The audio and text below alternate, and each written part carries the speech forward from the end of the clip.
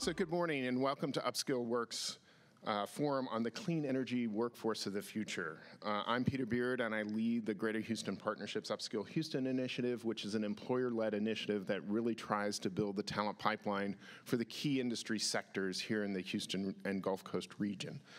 And it really takes kind of the employer leadership, because they're subject matter experts, to help develop that pipeline. And so we have a collaboration of employers, of education partners, community partners, and the public workforce system, all to kind of help do that. And obviously, as we think about kind of clean energy and the transition that's occurring, it becomes critically important.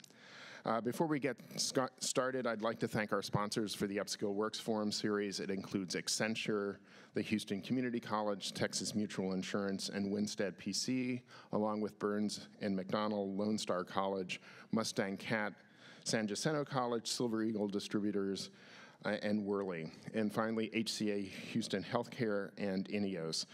These are critical partners both on my UpSkill Houston Executive Committee, but also for the generous support that allows for events like this to take place. For our virtual audience, we're glad you could join us this morning. I'd like to introduce Andre Alcantar, who served on the Texas Workforce Commission from 2008 to 2018 and was appointed the chair of TWC in 2012. Currently, he provides strategic advice and counsel to key stakeholders across the workforce system spectrum, including the Texas Association of Community Colleges and Houston Community College. And it's in that role, we're privileged to have him here is to represent Houston Community College, and I'm going to turn it over to Andre to kind of take it from there. Andre?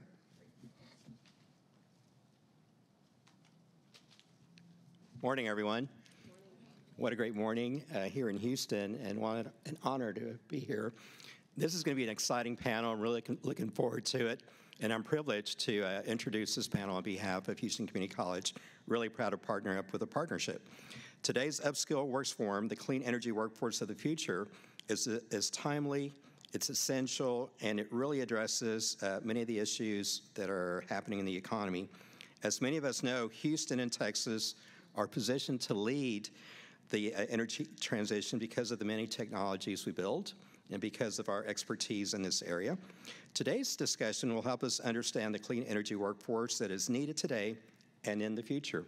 It'll help us really examine new clean energy technologies as they are developed and implemented, such as carbon utilization and storage and hydrogen. We have a great panel to discuss these trends and the opportunities in the clean energy workforce of the future. First, it's my honor to introduce and welcome to Houston, Lady Idos from the U.S. Department of Energy.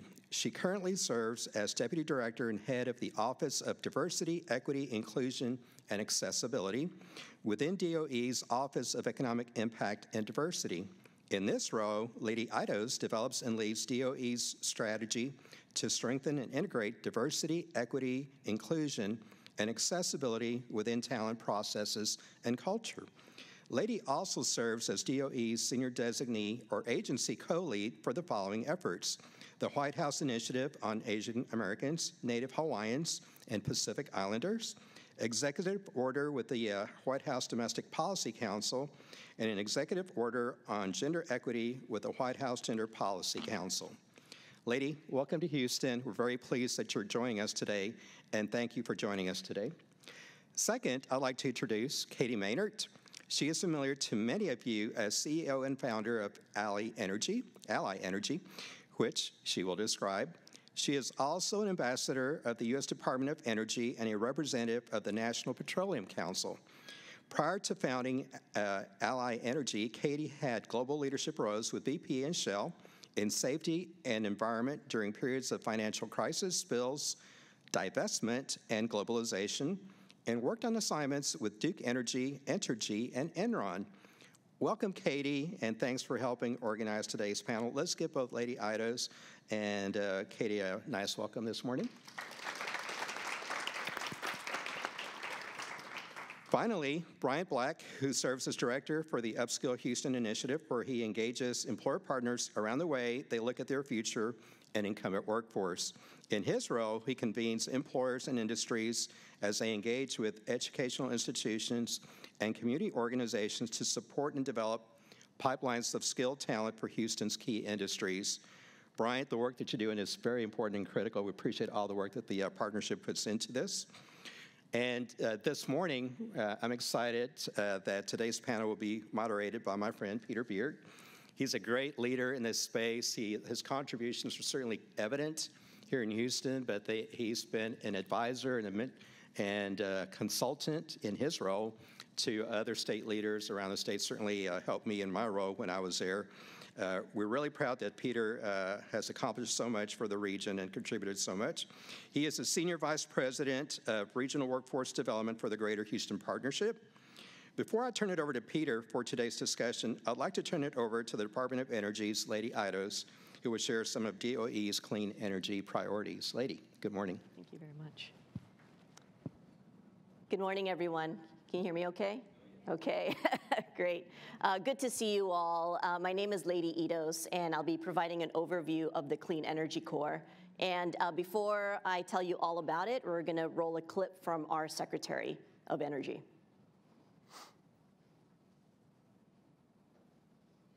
Hello, I'm Energy Secretary Jennifer Granholm, and I want you to join the Department of Energy's Clean Energy Corps. The bipartisan infrastructure law puts DOE at the heart of President Biden's plan to build back better with clean energy, and it means the biggest investment in the Department of Energy history. $62 billion to build out clean energy and to lower costs for American families and to create millions of jobs and to tackle the climate crisis. We are launching the Clean Energy Corps to get it all done. We're recruiting more than 1,000 brilliant, diverse energy leaders from the private sector, from nonprofits, and from local governments. We want people from every pocket of America and every community.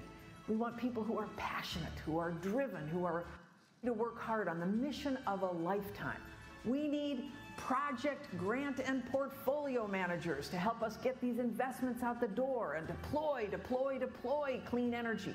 We need scientists, analysts, engineers, nuclear, mechanical, electrical, and civil to help us design and evaluate the electric vehicle charging networks and the nuclear reactors of the future. We need IT, cybersecurity professionals, we need people managers, we need HR professionals, we need mission support teams to keep everything running. In other words, we need you on our team.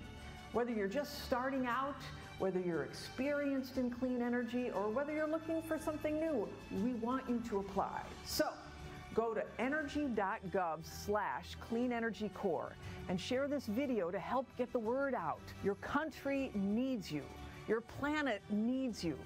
So join the Clean Energy Corps and let's work together to build a better America.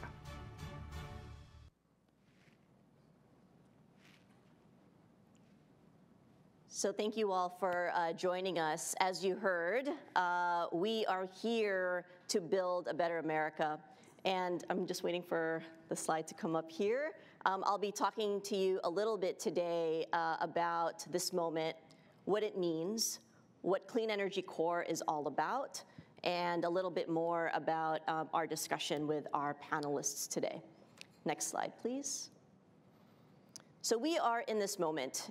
This video was made right after the bipartisan infrastructure law was signed, which is giving over $62 billion in funding to the DOE. And as you know, with the Inflation Reduction Act, that's another $30+ billion to the Department of Energy. We also have an opportunity here to look at our Justice 40 covered programs throughout the J40 initiative, and also the CHIPS Act to invest in R&D, domestic manufacturing, and science capabilities. Next slide, please. So what are we trying to achieve with these two pieces of legislation?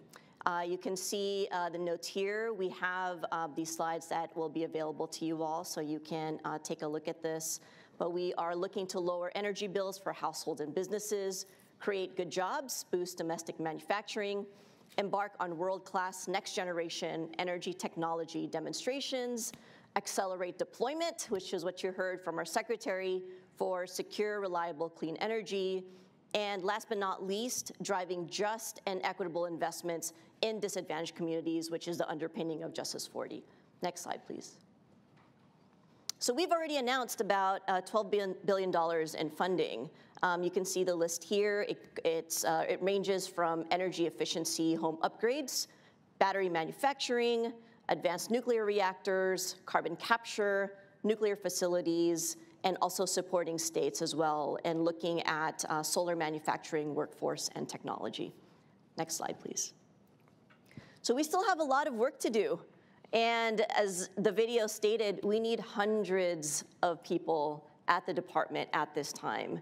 It's the largest investment that the Department of Energy has ever received in its history. And so we need people to help carry this out. Next slide, please. So here we are, Clean Energy Corps. You may have heard of the Peace Corps and AmeriCorps and Teach for America. This is the Clean Energy Corps. This is our mission to help save our planet and to have US be positioned in that leadership to help lead this transition. Next slide, please. So the Clean Energy Corps, we are looking for critical staff for research, development, demonstration, deployment for clean energy solutions. We need to hire the staff necessary in order for us to implement BILL, Bipartisan Infrastructure Law, and IRA, Inflation Reduction Act. Next slide, please. So some basics here. These new hires, what will they do? They will help us support what I mentioned for clean energy and our mission.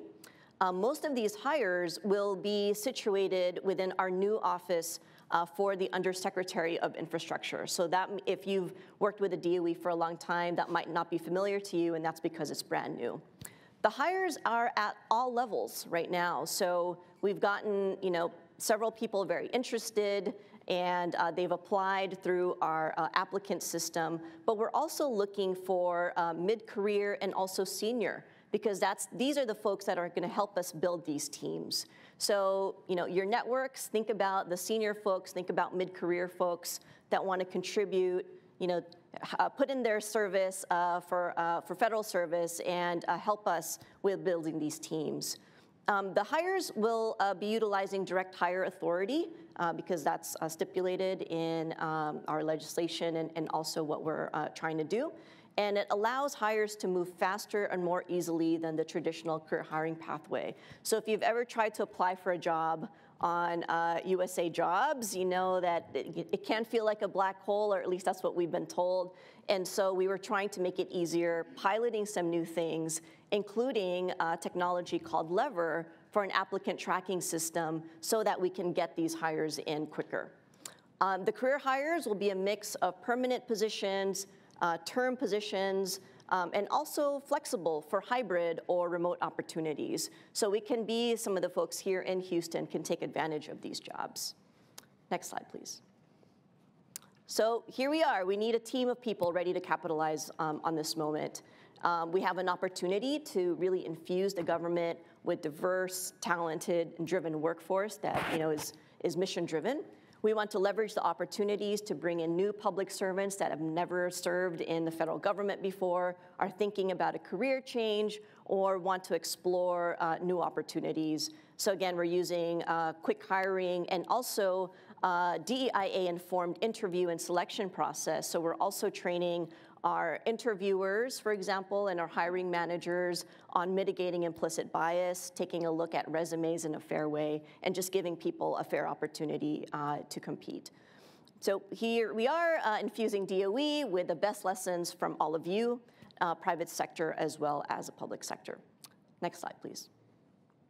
Here are the hiring offices that I wanted to share with you. So we have the Office of the Undersecretary for Infrastructure. But within that, we have these offices for clean energy demonstrations.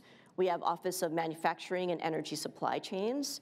And we also have a grid deployment office. In addition, across the board, we have our state and community energy programs, loan programs office, which a lot of you are familiar with. We have a joint office with the Department of Transportation for EVs. We also have the Office of Fossil Energy and Carbon Management, energy efficiency and renewable energy, as well as our various field sites. So these are the offices that are looking to hire. So if you have contacts in these offices, if you've made these relationships over time, you can reach out to them and learn more about these opportunities as well. Next slide, please. So key hires. We have several hires, as you heard from the secretary. It runs the gamut from engineers all the way to human resources, to IT, to portfolio managers, and so on. The key hires we're looking for right now are project officers for the day-to-day technology-focused projects, and trying to make sure that the billions of dollars invested in these local governments and private sector are on time, on task, and on budget. So really trying to make sure that these projects are in line and compliance. Also looking at stakeholder engagement. We need to be engaging with our communities every step of the way, looking at businesses, industry, community groups, and also making sure that communities are aware of the work that's happening in their communities. Workforce development, near and dear to my heart, as well as Peter's and Katie's as well, but program staff helping to ensure that we have the workforce necessary so that we can scale with these clean energy positions. And finally, program managers, skilled people leaders. You may know them in your networks as well. We're looking for them to help us with our demonstration and deployment. Next slide, please.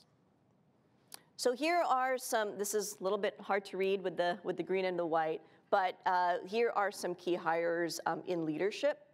I'm not going to read them all to you, but we're looking at weatherization, we're looking at external affairs, we're looking at civil nuclear, credit program manager, and so on. So as you can tell at this juncture, there are some key hires that we need to make. And with all of you, knowing some senior level folks and even mid-level, hoping that we can get the word out so we can help fill these key positions. Next slide, please. So next steps, I believe this is my last slide.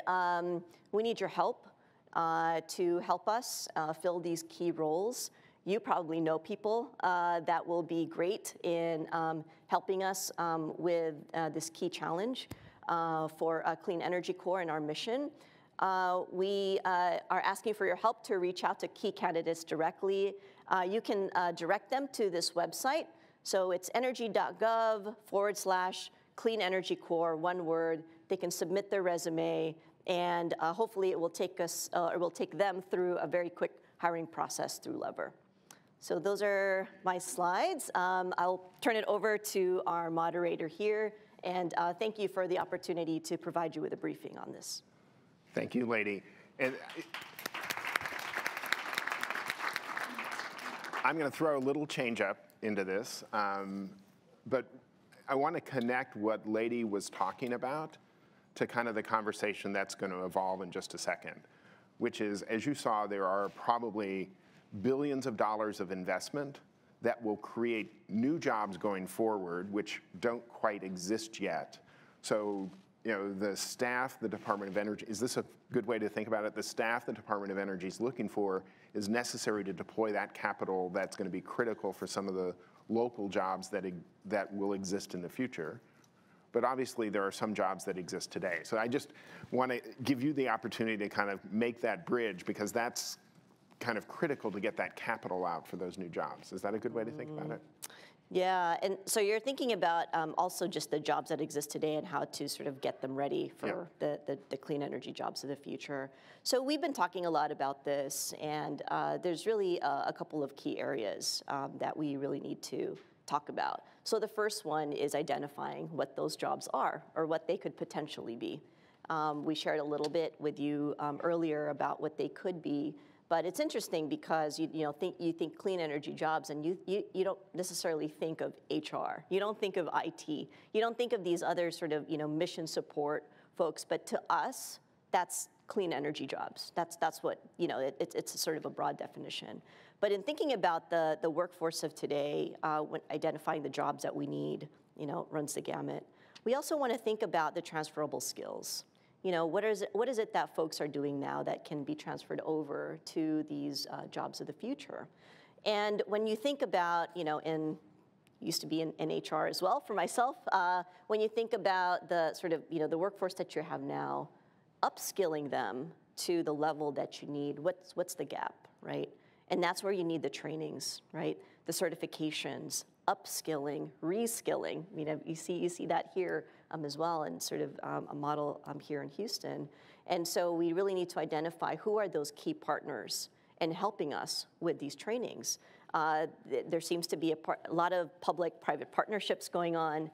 We have community colleges that are really committed to clean energy as well, looking at how to, Lone Star yesterday, they were talking about their program and being able to certify their people and really lowering those barriers to entry, right? You don't need like a 4-year degree. How can you finish up a program in a shorter amount of time so that we can get folks out there? So is one of the roles you had kind of as a priority was workforce development, and I suspect, given what you just said, it's to help identify those gaps and the kinds of programming that would be necessary for that.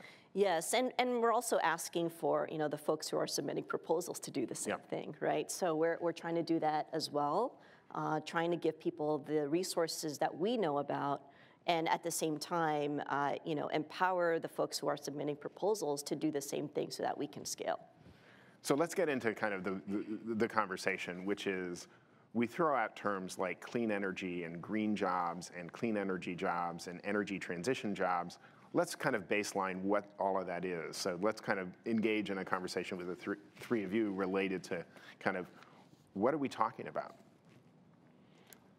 Go ahead, Katie. Well, so I think it's a great question because I get it all the time. What is a clean energy job?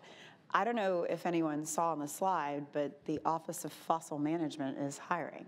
And so I think we need to get away from semantics, and as my friend Kay McCall and I like to say, get on with it. It is, I think there's some complexity to what this transition looks like, but from a workforce perspective, as everyone knows in this room, this is the energy capital of the world. Texas leads in both spaces, in renewables and in oil and gas. And so our workforce is prime. I get phone calls every day from companies that want, to attract and develop and retain people from this region. So I think there's a huge opportunity. When I saw the number of jobs, I actually applied. I did not get a job. I have 2 jobs I don't get paid for with the Department of Energy right now, but I went through the process just to see how easy it would be, given that it's the federal government. We don't always make it simple, right? But it's a very easy process, and I think it's important that we reframe our mind around what clean energy is. Nobody wants to see our climate continue to cause challenges. We've all acknowledged that it's a challenge.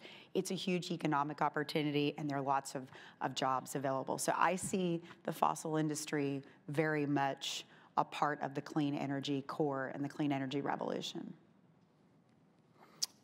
Similar to Katie, the way I like to think about it is you have somebody in West Texas working on an oil well. The lifeline of how that becomes a cleaner energy job might be a little bit longer, but you also have a pipeline accountant in Houston or somebody in IT who that transition to what could be considered, I guess, a clean job is probably a little bit shorter, but they're all evolving, and this isn't something where we're gonna all be driving on a hybrid hoverboard in 2 years. We're going to be transitioning gradually. These things change over time. And all of these skill sets that we have right here in Houston that have evolved over the last 70 years of us becoming this energy capital are going to be critical, not just to our region, but to the nation making this transition. And the investment that the Department of Energy is making right now, as you saw on Lady's slides, is going to be a big part of that. And only somebody like Houston who has these skill sets already in place is going to be able to make that really materialize. Which also sounds, in many respects, what I think each of you have said is a lot of the jobs today will have an element of clean energy attached to them, and we've got to figure out the upskilling piece of that. So we might think about these more as hybrids.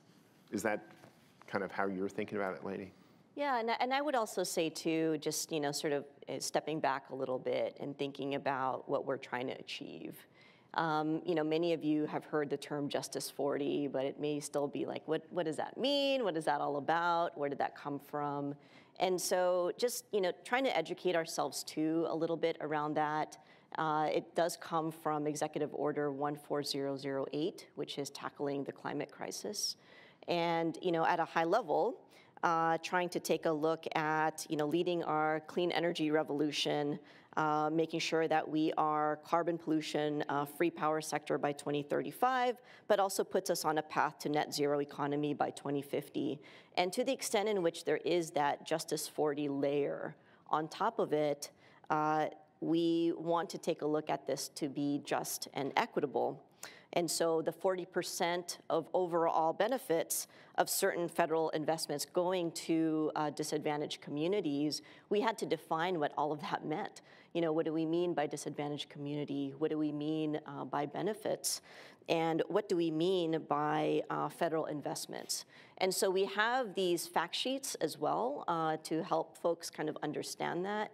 And when we think about clean energy jobs and just these terminologies, trying to think about what are they helping us achieve, and is it going to reduce harm? And that's the Justice 40 layer, reducing harm to our communities and reducing harm to our planet. Which is also about building resiliency in many respects, which is why this broader category of green jobs includes water and other environmental pieces to it, but not necessarily clean energy. And that's why I was trying to get into that broader thing.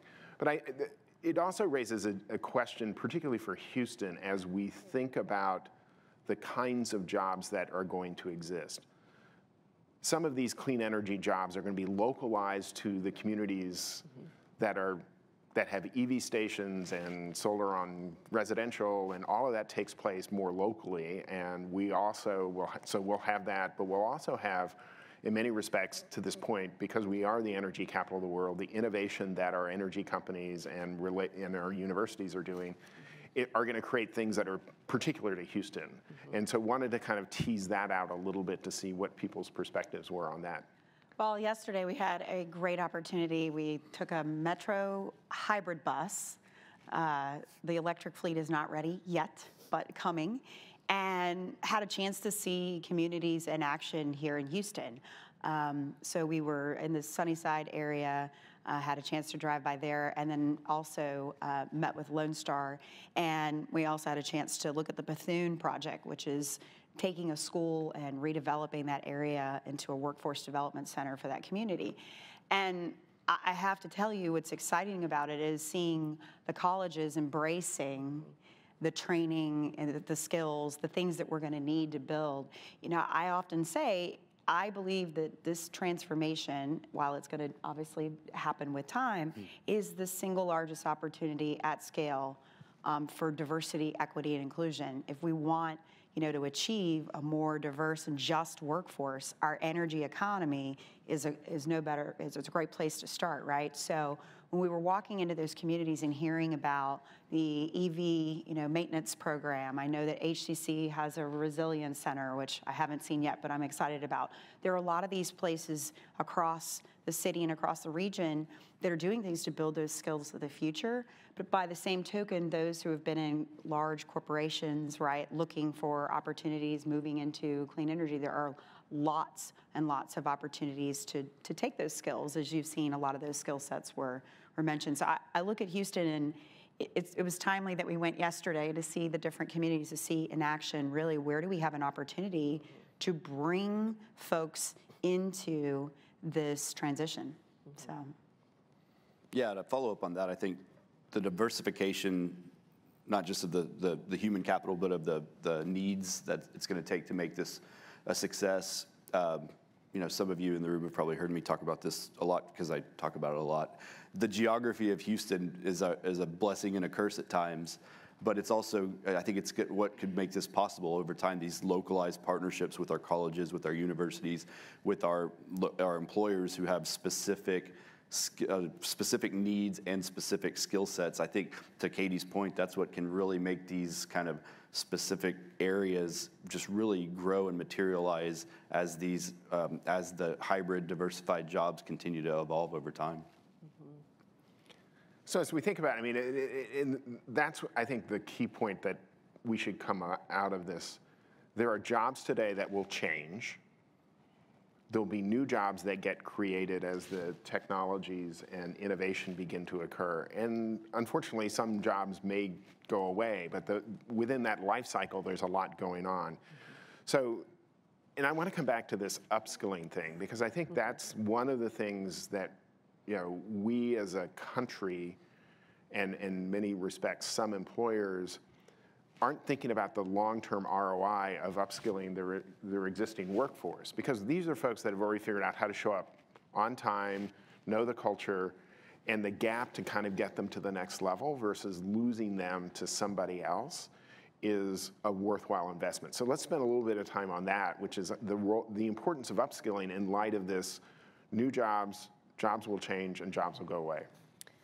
Yeah, one of the things that, you know, I think about is, you know, what are other industries sort of doing in terms of transition, and you know, I think about the time I spent in healthcare as well before federal sector, and they have programs called Talent Bridge, where they take the folks in their existing roles, and because of automation, some of those jobs started to kind of go away. So we're thinking about this in terms of, okay, these are the individuals who are going to be affected by this. We don't want to do massive layoffs, but we have these opportunities for them to step into these roles.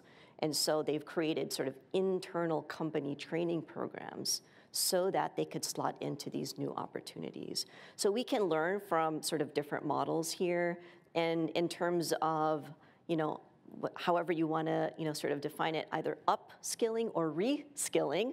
You know, there's a lot of, you know, there's an opportunity for us to ask folks what is it they're interested in doing, given the sort of opportunities that exist currently. So for us, you know, in sort of model that I've seen outside of energy, you know, I've seen it be successful in that they're engaging the workforce as well to help sort of craft a path for their future. And I think that's one of the things we should be thinking about is how are we going to signal to the individual? I mean, at the end of the day, you know, we think about this as a supply chain challenge, which is employers have the skills and know the skills they need in their workforce. They need to communicate it to a bunch of stakeholders that develop that. But we also have to activate the individuals, whether it's already in the workforce or the future workforce, to know these are pathways that make sense to pursue. So what should we be thinking about in that space?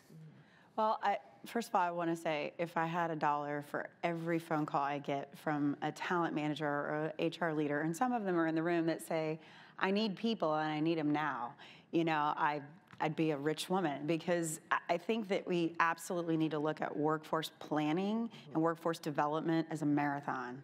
We got to look at it from a generational perspective, not a quarter-to-quarter perspective or even a year-to-year perspective. There are a lot of really new technologies that are coming into play, and I think where we've not done well, at least in the past, is the boom-bust mentality, right? That you know, creates jobs, then we go back. We need to be looking at what are those broad skills, and take those broad skills, make sure that we're deploying those skills, right, into the workforce.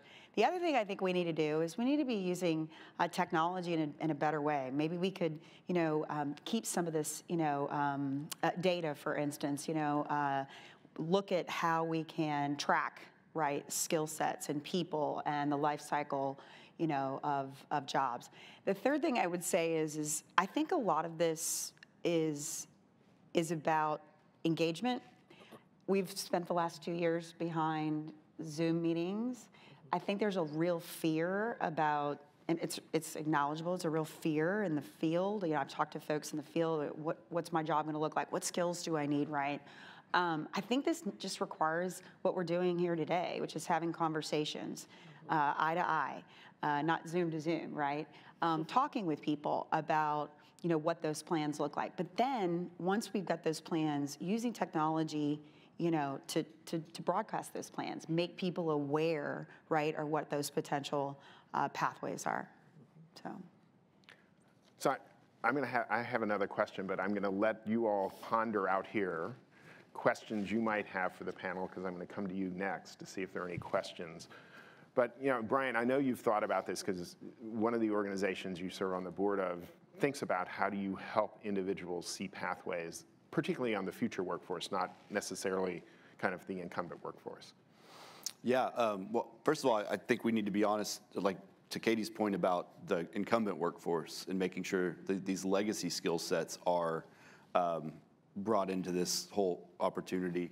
But yeah, for this new generation, we also need to make sure that they're aware of what skill sets are applicable to new careers, and just evolving. Colleges need to continue to evolve those offerings with the help of employers, partnering with employers to get an understanding of exactly what it takes to do these jobs, not just from a like tactical standpoint, but from a getting into the office and understanding what a real job looks like. And employers can be the ones to really make that a reality, partnering in any way possible. It really has an impact on its ISDs, colleges, to understand what those partnerships can look like, and it makes them tangible for teachers, advisors, administration, to just actually understand on how jobs are evolving and how everything's changing. Because let's all be honest as well, the pandemic really accelerated a lot of job change. Yeah. So questions from the audience? And once again, I'll repeat it if. There's one. Yeah, Barbara. No, just ask it and I'll repeat it. And it's, so thanks, and Lady, I really enjoyed your presentation. Good luck on so, you know, one of the things about the incumbent industry is, put decarbonization aside, that jobs are changing.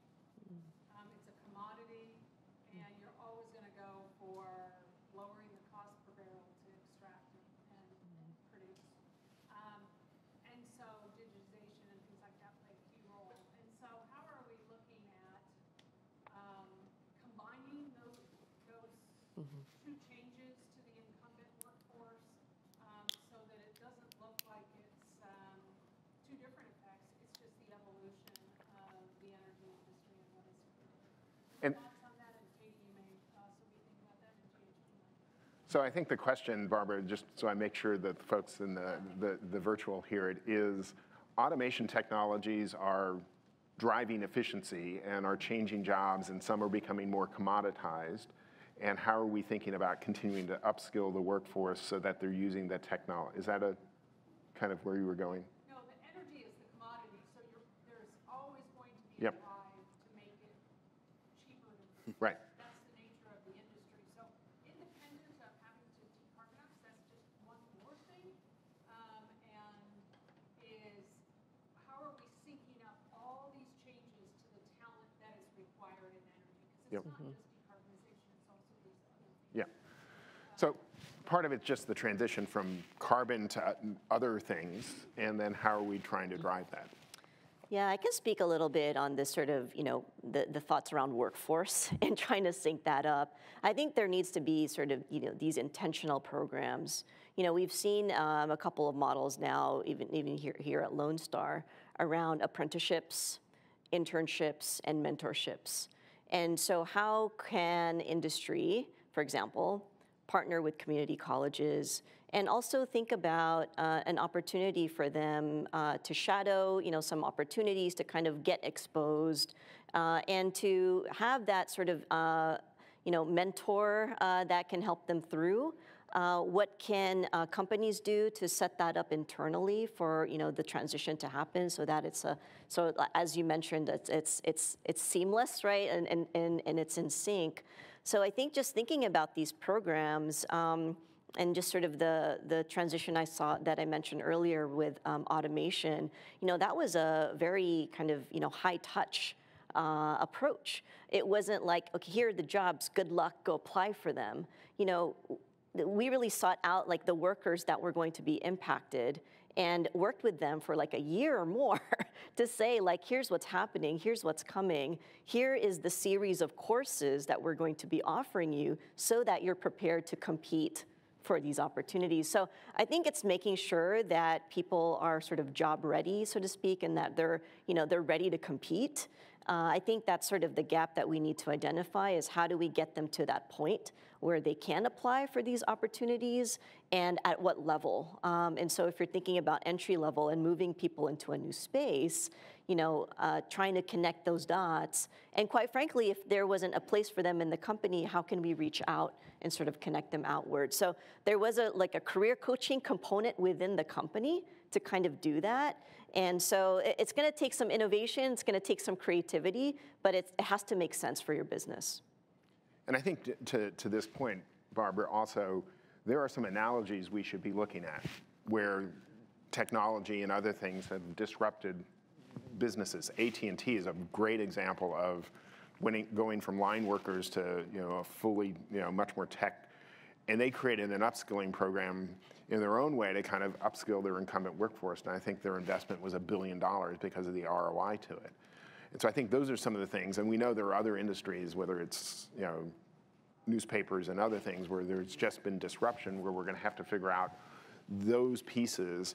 And it also raises a thing that I think we have to also be extremely cognizant of, that business operates at usually a different speed than higher ed and education and community-based organizations. And so we've got to begin thinking about what agility looks like. So how does that begin to play out? Well, I was going to build on a point that you had made that kind of came to mind, and that was, one of the things I noticed a couple years ago were industry engineers, people with skills in the fossil fuel industry, leaving to get into technology, but not necessarily leaving to go to technology and not do anything in energy. We are starting to see the Microsofts, obviously Microsoft's, AWS, Google's, right, who have bases where energy is. I think we need to also look at how do we take those tech companies, the energy piece, and deliver it to the community college system, right? How do we start showing and giving those skills, those digital skills that are necessary for some of the jobs that are coming in the future. So I wanted to build upon your point. Other questions before I kind of, yeah, go ahead. Hold on, we've got a mic coming for you. On the ground, steel toes, hard hats, workforce, right? Just normal people who work. And you're talking about upskilling. Time to dollars. Because if they're not in the workforce and they're not working, they're not making money, they're not investing, they're struggling to get by, and therefore they're going to take whatever job they've got to have to get going. So in your upskilling piece, if you put it in the employer's hat, is he going to give time for them to do the upskilling while they're still earning, doing whatever it is they're doing? So I'm working in Midland. I work 12 hours a day, 10 days straight, 4 days off.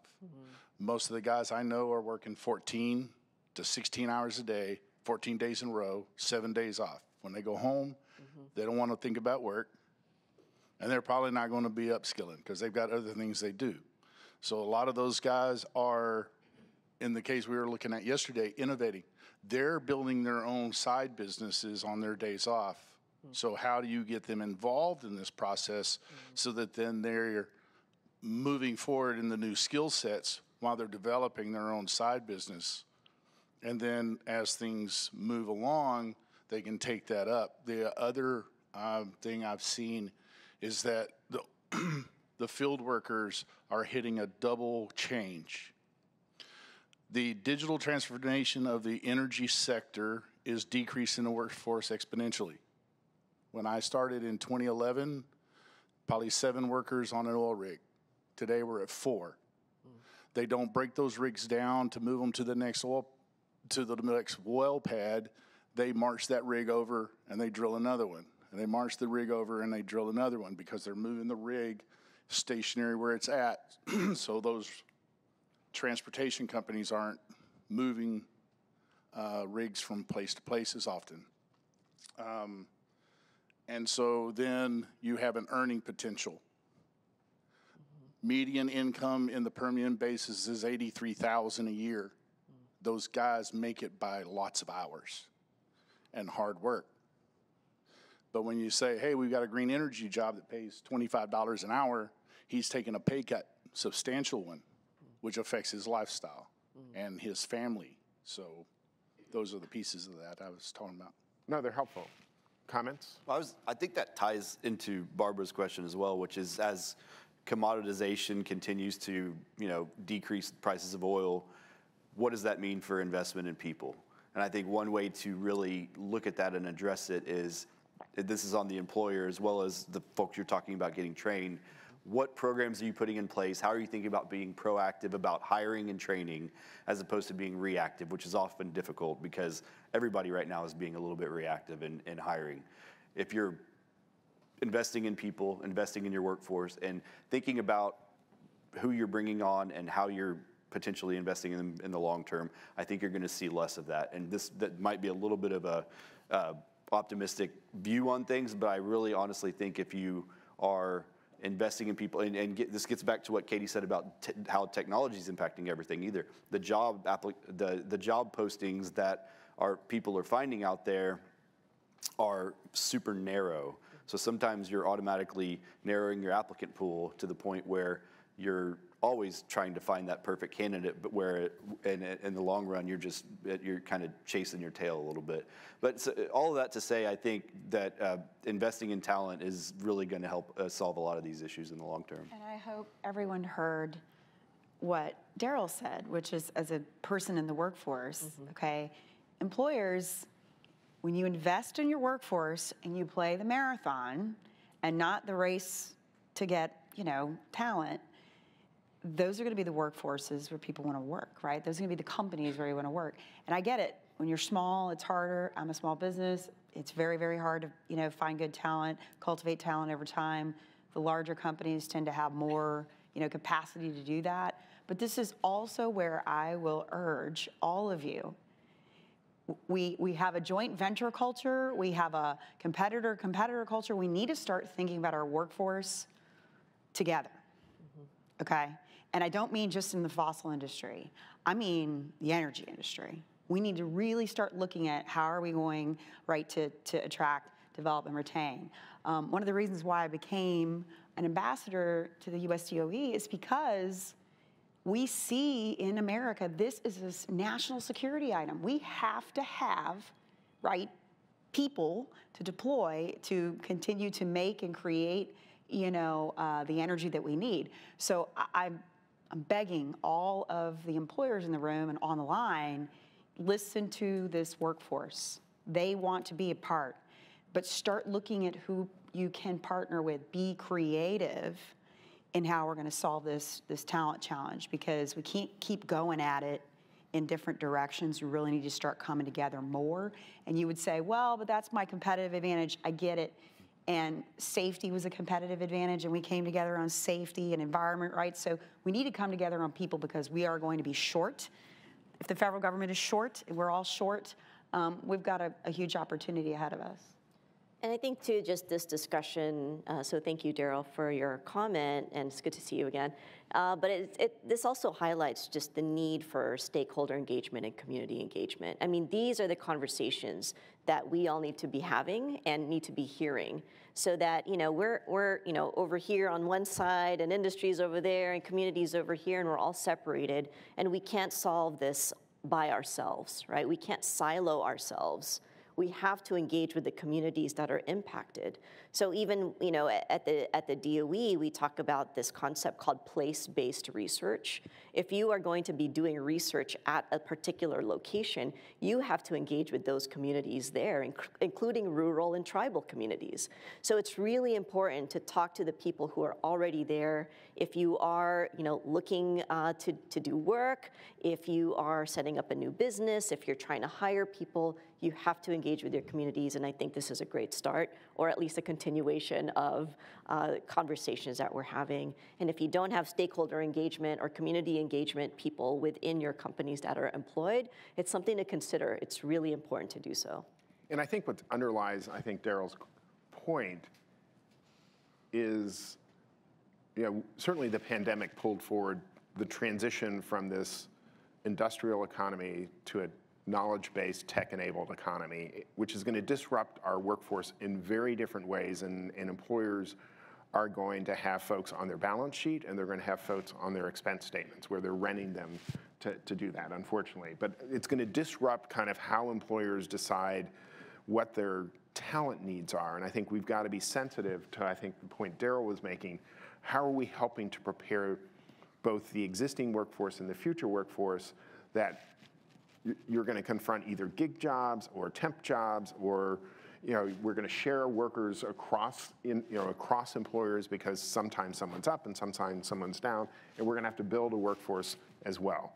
And so when I think about it, we either build it, we rent it, we buy it, or we borrow it. And so in many respects, we've got to build the workforce, and buying talent on the spot market is extremely expensive to do, and which is why we need to kind of get to this point. So as we think about that, and let's think about, I think to your point, Lady, how are we helping the individuals and communities understand the opportunity? And this will be kind of our closeout to, like, we can get the employers organized, but we also need to be sensitive to, the individual worker and the folks in the community, and so we need to understand them to figure out how to build those pathways. So this is really, how do we build those pathways from the other side on the, Yeah, so I'll start.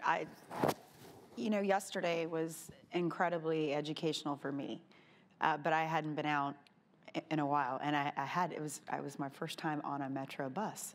But my point being that we got to get out and we got to start talking to people. I really believe that. I think we're going to probably go to Midland next. I told the DOE we might have to do a little Texas tour, right? But I think we need to have these conversations, and we need to look at places where we can convene, and talk about these things. When I look at it from the perspective of the worker, people want to be a part of this. The last thing I would add is we need to move away from employee value proposition to industry value proposition. Okay, we've got a crisis. Crisis is not to be wasted. So instead of us focusing on the past, we really need to focus on what is this energy transformation going to do for the individual. It's a bigger topic and a bigger thing for all of us to be a part of. Yeah, similar to that, I would say we need to not try to fit a square peg into a round hole. And realize that a lot of the younger generation does want to participate in this transition that is going to occur. So just be honest with ourselves about exactly what this is going to look like and who's going to be involved and what their goals are from a personal and from a company standpoint. So, and I think also make sure we realize that this isn't a zero-sum game where it's either the government is going to get these jobs or industry is going to get these jobs. Government getting these jobs needs to, hopefully there's multiple jobs in the industry for every one job you see on the government side, and I think that's what these investments hopefully can be in the long run. Mm-hmm. And Katie mentioned value proposition and thinking about just our building the talent pipeline and thinking about education in our young people. How are we exposing them to this at an earlier age? We talked a lot about education yesterday, which was a really great conversation. And just having the opportunity for young people to really understand the energy system, how they can think about their future, how they can think about jobs, and giving them at that age our why, right? And thinking about us as, our value proposition, and thinking about them as our future workforce. And so there's sort of all levels here. There's the people who need to work right now, who need jobs right now. And then there's also just the future that we have at hand, knowing that we're going to be bringing people in, and how do we expose people at an early age to this industry, demonstrate our why, demonstrate our value proposition, and be an industry of choice and be an employer of choice. So that's going to be up to us to be able to do that. Which I guess gets to the final piece to this, which is how do we get past the negative perception the current energy industry has? We need to get on with it. I'm sorry. I mean, I say that just because I see both. I have my foot in kind of two worlds, right? we need to start working more closely together. And I also think by bringing government and the private sector together to really start looking at how we're going to work, together on this is really important, which is why I think you guys made the trip. So. Final comments? Panel. Yeah, I would just add to that, hands-on experiences where young people could actually understand what these jobs are. It could probably help a lot with that perception. I think we've seen a lot of positive results when they can really see and feel what these true careers are really like. I think can go a long way. I think in terms of perceptions, it's not going to happen overnight, but it's going to be, consistent messaging about who you are, what you're trying to do, what you're trying to achieve. And if you're thinking about the talent, really going out to those communities and looking at the untapped, sources of talent, right? We're thinking about diverse communities. We're thinking about, right, people with disabilities, veterans, all of these sort of untapped sources. And even, one of our executive orders, 14035, for diversity, equity, inclusion, and accessibility, talks about one of the priorities is giving opportunities to those who are formerly incarcerated. So, we think about the workforce at large and really thinking about untapped sources of talent and making sure we're giving opportunities to those folks and letting them know that we're open for business and this is why they should join us. So I want to thank you, Lady, and your team for coming down and visiting Houston. I hope we get to see you again. Katie, it's always a pleasure to spend time with you. And Bryant, it's always a pleasure to kind of have you on the panel and share your insights. So once again, I want to thank various folks here, obviously our sponsors that help provide the UpSkill Works Forum series. And a big thank you to the audience here today for coming out and spending some time with us. And then, certainly the folks online. Really, as we finalize this, we have one last thing to share with you, which is a closing video. So thank you and have a great day.